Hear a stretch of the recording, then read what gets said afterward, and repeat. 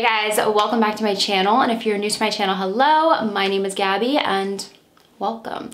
If you don't know what I do here on my channel, you've never been here before, here on my channel I cover true crime content, and all of the true crime content that I cover is more on the vintage side. It's all basically 20 years or older, so if that's something you might be into, maybe go down below, hit that subscribe button, and maybe, quite possibly, turn on the post notifications to be notified every time that I upload. This month we are covering solved cases, and this case that I have for you guys is one that was solved last year, and the way that it was solved is one of the most insane ways a case has ever been solved that I've personally come across. It's mind-blowing. But before we get into the case, I have to say that today's video is sponsored, and it's sponsored by a company I've never worked with before. I'm very excited to work with them on today's video. It is a sponsor for all of the people out there of the legal drinking age and who are responsible drinkers. Today's video is sponsored by Bright Cellars. Bright Cellars is a monthly wine subscription service that matches you with wines from all over the world, specially chosen to fit your palate. You take a quick 7-question quiz so they can gather your taste preferences and deliver the most suitable wine just for you. If you get a wine you don't necessarily enjoy that month, their customer service is incredible and will take care of that little issue immediately and will send you a replacement in your next box, no problem. With each box, you also get little cards that help educate you about the wines with an outline of testing notes, suggested pairings for the wines, best serving temperature for the wines, and its origin. They will deliver right to your house every month, no more stopping at the pesky liquor store. Like I said before, you do get little cards about each one of the wines, and it just has all of the information on the back. Now, Bright Cellars is giving my gabulosis viewers out there 50% off your first box, and your first box has 6 wines in it. 50% off. All you have to do, go down below in the description of this video, click that link, take your little 7-question quiz, and you're good to go. I got 4 red wines and 2 white wines in my box. This one is my favorite. It's so good. I guess one of the main reasons I wanted to work with them right now is because everything going on in the world, we're trying to not leave our house as much as possible, even though things are, you know, a little iffy.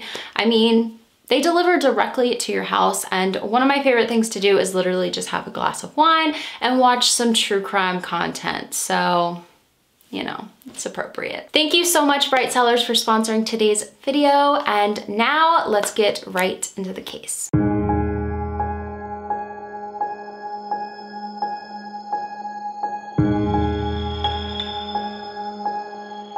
Today, we are going to be talking about the solved case of Bonnie Haim. Bonnie Lynn Picciuto Haim, born May 20th, 1969 in Scotland.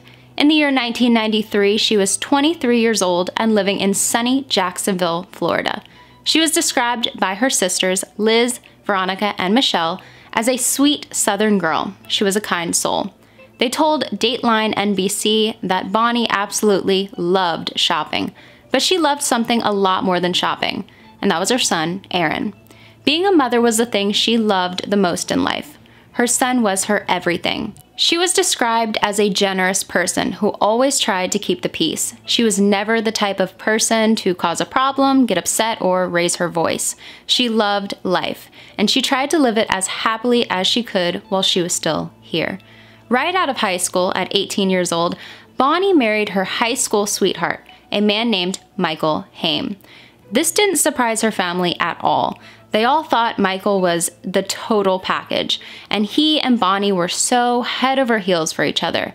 Her mother, Patty, said that overall she seemed happy.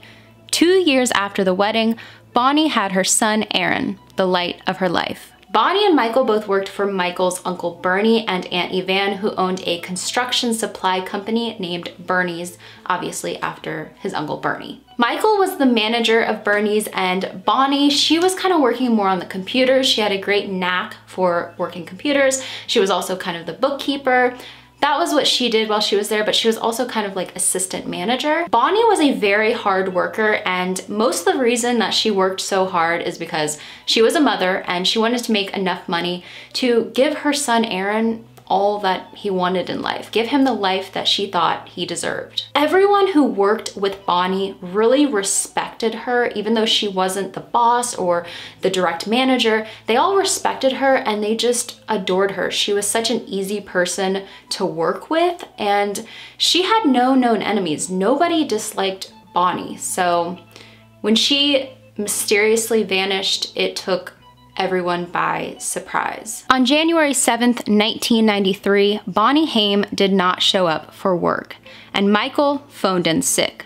The night before, Michael phoned his mother, Carol, at around 3 in the morning to come by the house and watch Aaron while he went out and looked for Bonnie.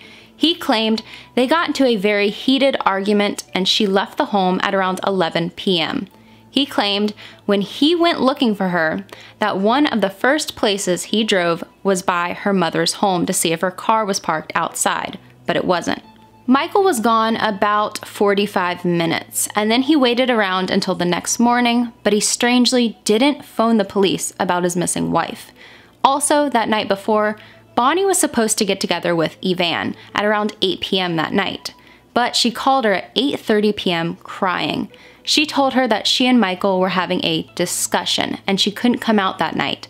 Evan asked if Bonnie wanted her to come over, and Bonnie said she would be fine and would call her in the morning, but she never did.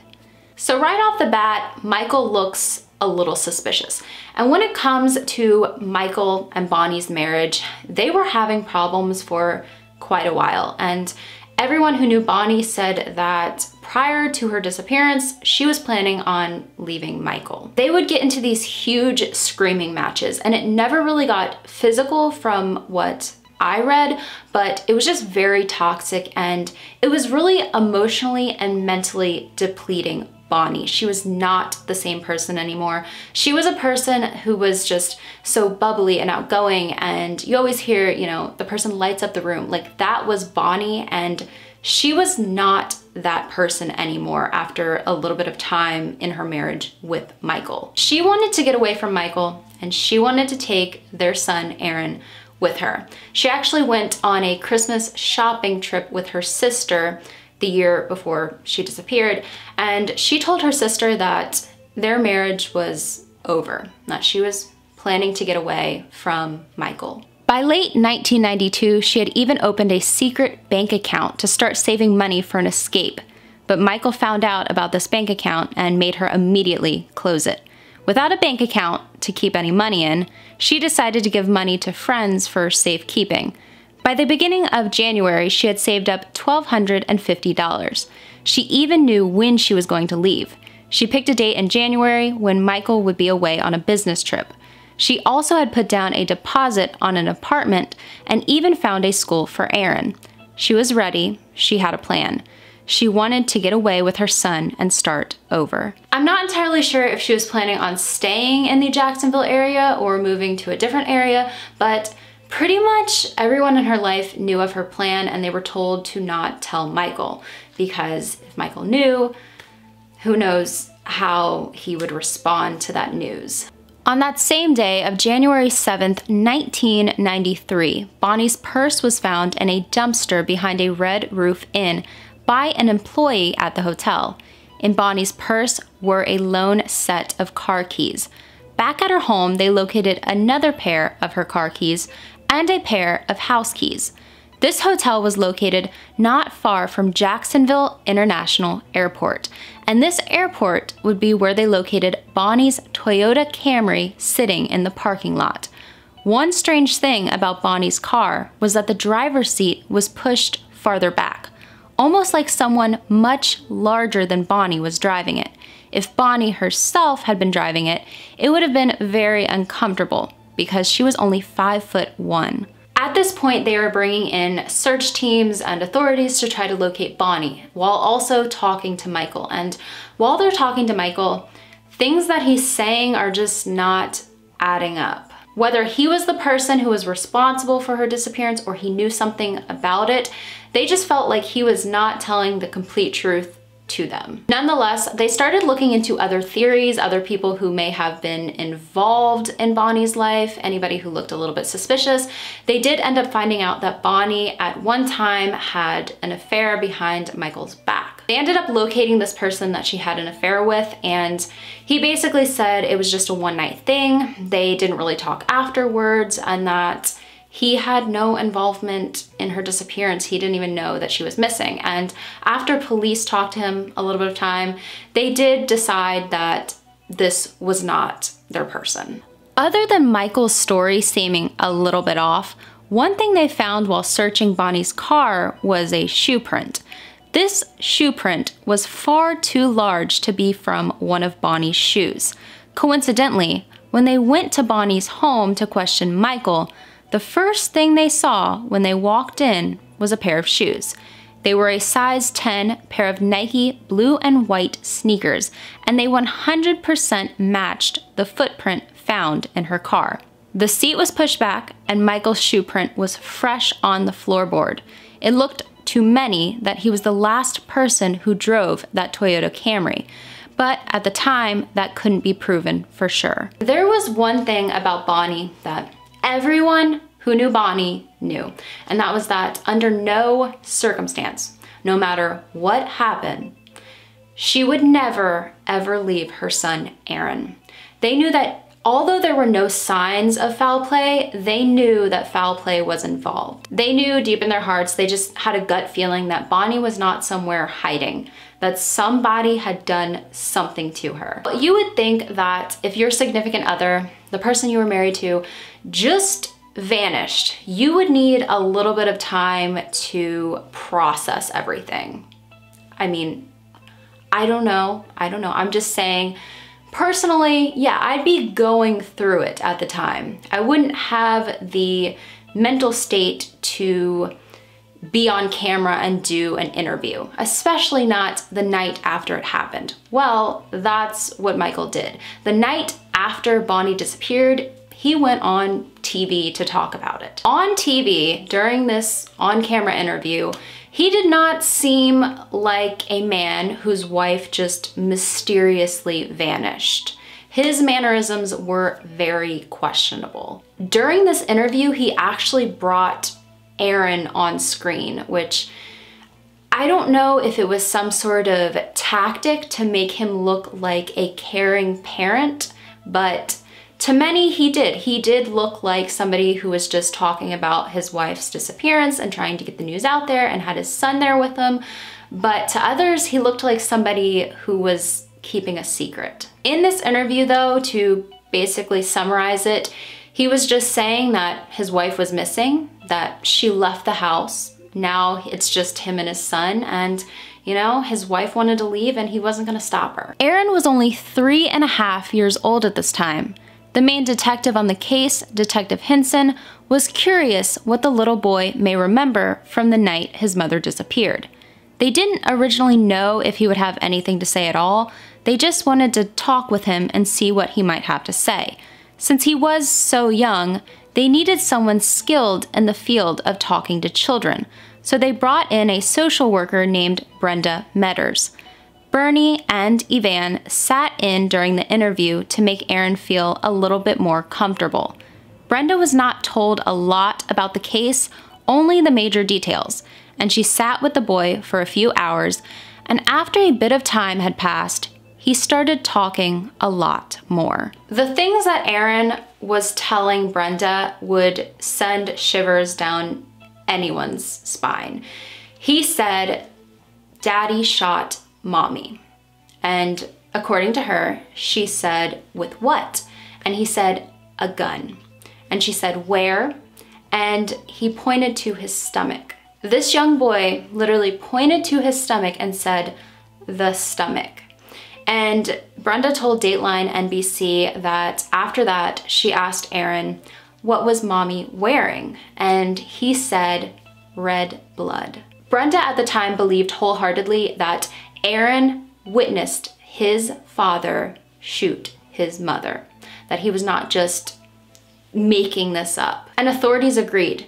They thought that this little boy had witnessed his father shoot his mother and that Michael had done something with Bonnie's remains, and that Michael was so heartless that he did all of this in front of his son. The statements made by Aaron tore the family apart because some believed what he was saying was true, while others believed he was brainwashed by authorities.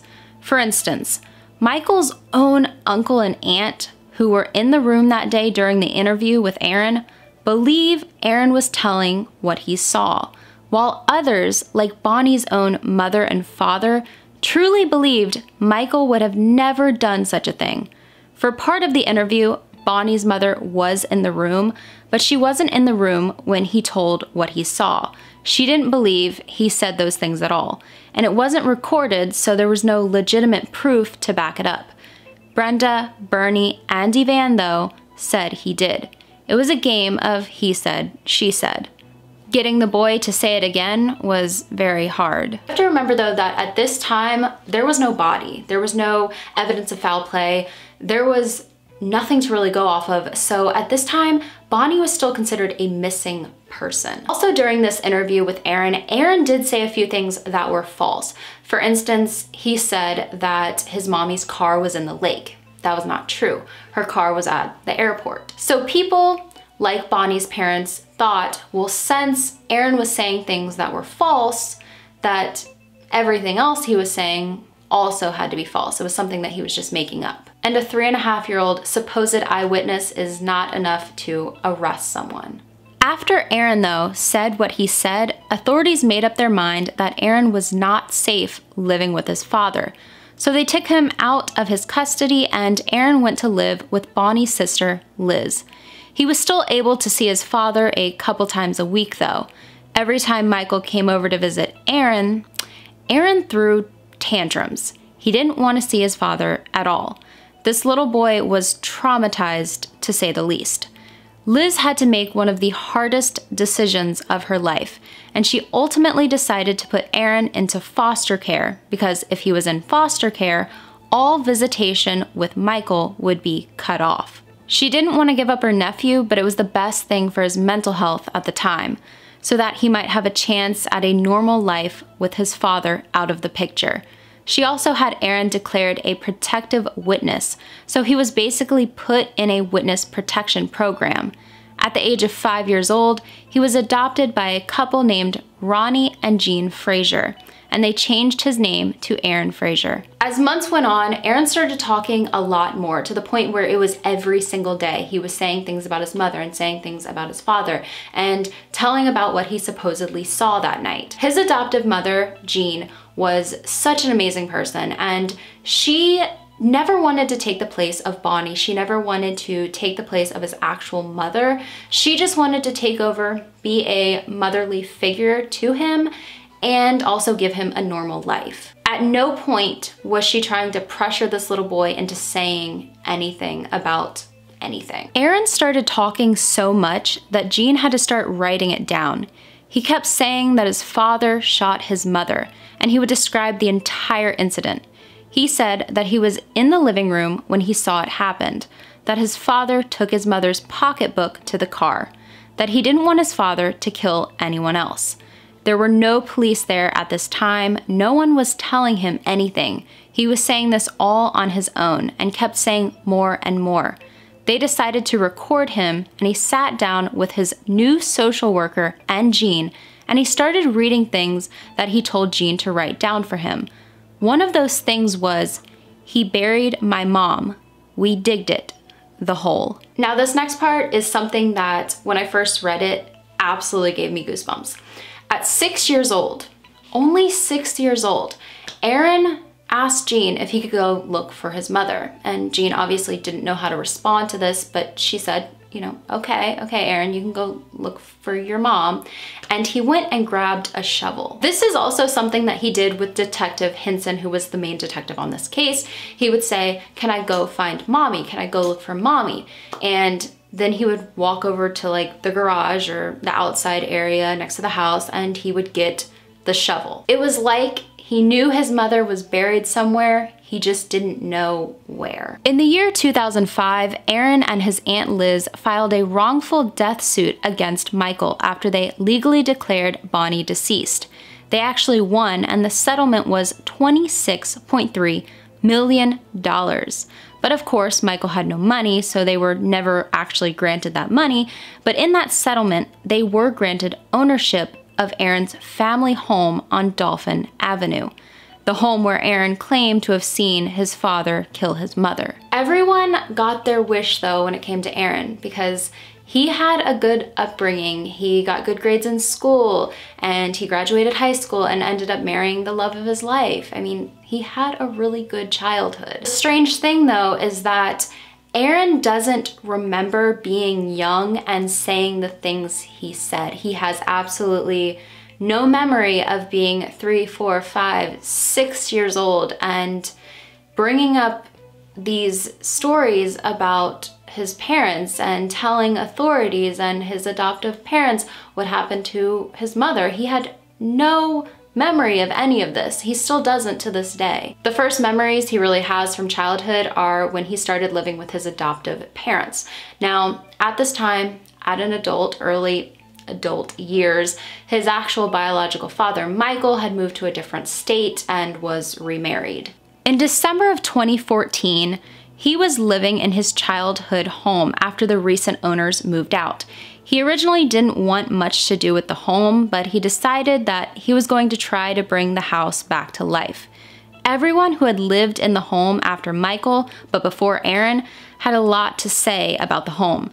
Most everyone said that the home always had a dark energy surrounding it, and some even claimed it was haunted. Strangely, the lease forbid anyone who lived in the house from owning any dogs or digging up the property at all. Aaron, though, started renovating. In the backyard of the home, there was a pool and a shower that were no longer being used, so Aaron wanted to clear it out. Aaron and a family member started digging up the garden area nearby, and they hit something hard in the ground. It was a concrete slab. They started pulling up the slab and discovered a plastic bag. Aaron ripped open the bag and something fell out. At first, he thought it was a coconut, but upon looking at it closer, he could see teeth and eye sockets. It was a human skull. His mind started racing and he pieced together everything. Within seconds, he thought that he could possibly be holding his mother's skull. After this discovery, after this absolutely horrendous discovery, the first thing he did was he called his adoptive mother, Jean, and he asked her for Detective Hinson's number. When he called Detective Hinson, he said the same thing to him that he had said to Jean, that he found his mother. He was sure that these remains, these skeletal remains, belonged to Bonnie Haim. At first, Detective Hinson thought he was in a dream. He couldn't even believe what was going on. And mostly because they had checked the backyard many a times. I'm not entirely sure if they brought in ground penetrating radar or not, but they had checked the backyard and they never found anything. Within pretty much no time after this, they started digging and they ended up digging up her entire skeletal remains. And it wasn't just her remains. They also, found her clothes on her, and she still had acrylic nails and also, this is so sad, her wedding ring. They brought back her remains to be tested and the results came back, and the remains, in fact, belonged to Bonnie Haim. Aaron, as a young boy, had been telling the truth about what he witnessed that frightful night in his home. Near the body, they also located a .22 caliber shell casing. Michael had owned a .22 caliber rifle. The autopsy revealed she had been shot in the pelvis, around the area Aaron had pointed to during his interview with the social worker Brenda Metter so many years earlier. Obviously, after testing her remains, her cause of death was decided to be a homicide. Officials arrested Michael Haim for the murder of his wife, Bonnie Haim, and was extradited back to Jacksonville, Florida. His trial was delayed a few times, but it officially began on April 8th, 2019, with many members of Bonnie's family and Michael's own family testifying against him. Michael testifying he was not guilty. 2 people who had been in jail with Michael also testified in court, claiming he had confessed to killing her and burying her in his backyard. One of these individuals claimed they even feared for their life while they had to share a cell with him. Prosecutors stated they believed Michael took the life of his wife because he found out she was planning on leaving him. Michael in court, though, simply kept saying he loved his wife and would never have hurt her. He stuck to his original story that she simply walked out. It took the jury 2 hours to come to a conclusion. On April 12, 2019, Michael Haim was found guilty of second-degree murder, and on May 21st of that year, he was given life in prison. So justice was finally served in the case of Bonnie Haim after 26 years. This property had been searched so many times before, and they never found anything that looked suspicious until Aaron started digging in late 2014. The case of Bonnie Haim was also featured on the original Unsolved Mysteries with Robert Stack, and it's one of the original Unsolved Mysteries on that show that has been solved. And when it was finally solved, the person responsible was somebody who was their prime suspect since day one. Through the years, so many people did think that Bonnie Haim maybe just wanted to get out of a relationship so bad with Michael that she just did up and leave. But at the end of the day, it came out that she never did. She never left. She never left her son. I genuinely think one of the craziest things about this case, other than the actual digging up of the yard and finding her remains and it being her son, is the fact that the main eyewitness was Aaron, and he was so young when he saw what happened, and the main eyewitness, being her son, is the person who solved her case, and he has no memory of it. He doesn't remember anything. And also, one of the most mind-blowing things about this case is that still to this day, after Michael has been found guilty and Bonnie's remains have been located in the backyard, Bonnie's parents believe that Michael is innocent. Yeah. For everyone else, hearing Michael be found guilty was bittersweet because it was something that they knew all along. It's not like somebody was found guilty and they hadn't heard of this person, they didn't know this person was involved in any way, it's a fresh face in the case. No, most of them knew or had a feeling that Michael had something to do with it. When it comes to Michael, I've read a lot of things online from people who knew him. Some people say that he is just such a nice guy, he would never do such a thing, that it had to be planted in some way. There was no way he was involved in his wife's murder. While other people say that they have known him their entire lives and that he is just not a good guy. Quite a few people online that I've seen in forums talk about him and said that they knew him for a very long time and he always had anger issues. To me, this case is officially declared solved, and I just hope that Michael can one day come forward and tell exactly what happened that night, because the only other person who knows that is Aaron, and he does not remember. One thing personally to me that really sticks out, and I guess the only person that knows is Michael, unless he told somebody, but that is Bonnie's car. Bonnie's car was located at the Jacksonville International Airport, and obviously Michael was the last person who drove it, and he drove it there, dropped it off. How did he get back home? Did he take a taxi or cab, or like, did he call somebody? Is somebody else involved with this? I don't know.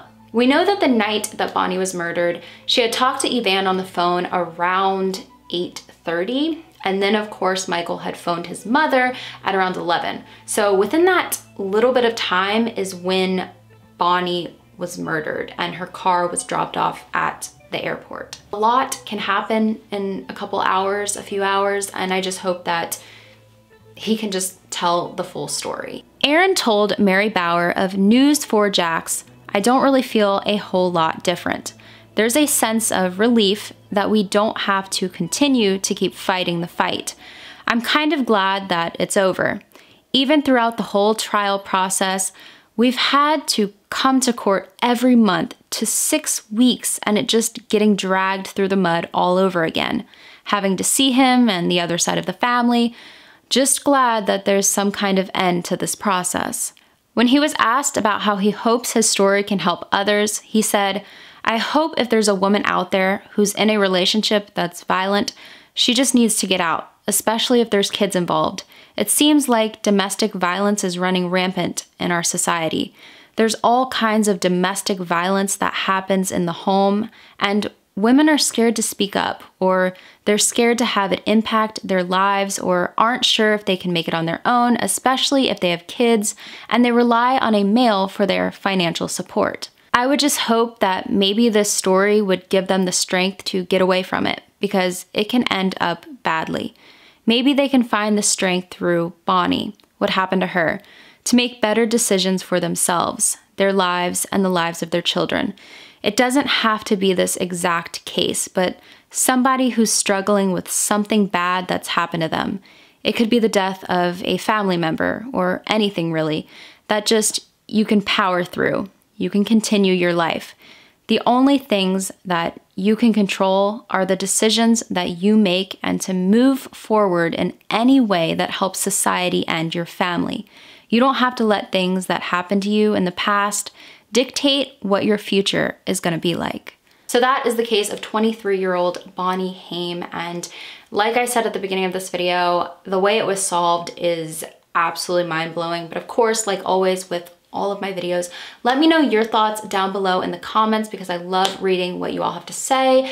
And also, like I always say, leave some love down in the comments for any family or friends of the victim who may come across this video. And thank you, Bright Sellers, for sponsoring today's video, and I will see you guys in the next one.